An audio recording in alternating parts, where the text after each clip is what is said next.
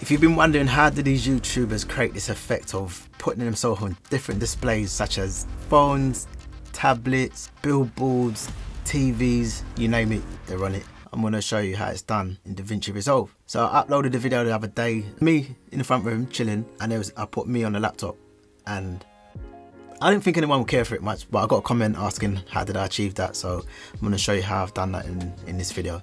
The effect is called corner pinning.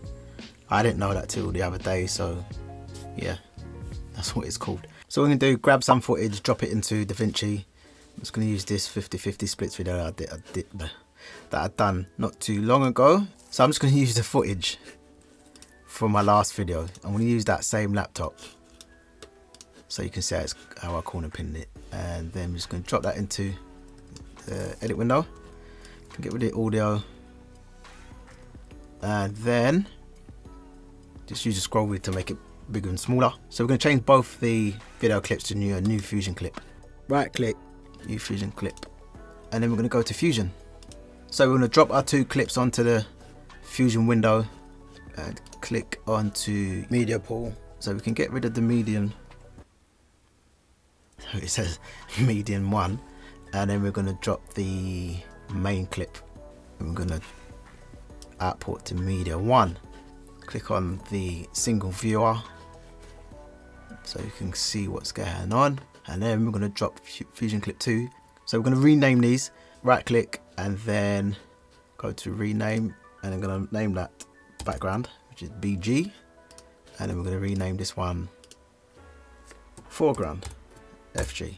But we want to merge that. Click on the background, shift spacebar, and then we want to type in merge.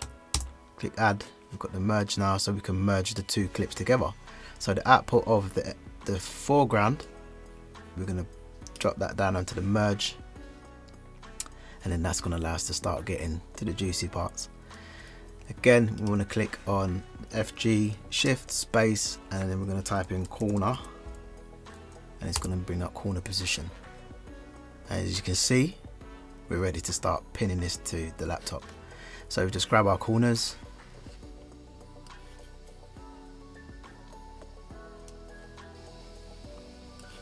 and then just put them into the right position, right place.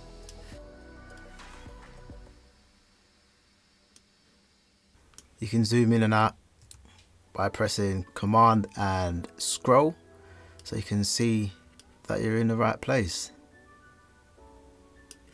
And that's looking pretty good there. I'm happy with that. I'm going to go back to the main timeline now just to see how things are. It could be a lot better than that. So click in the corner position again and just do your necessary tweaks just to make it look in place. And then we're good. And if you wanted to change the color, you can just press, click on FG, shift, space, type in color. Color curves, add color curves. You can just use the color curves just to make some changes. And so it just blends in with your background and looks a lot more natural. Go back to your timeline, press play.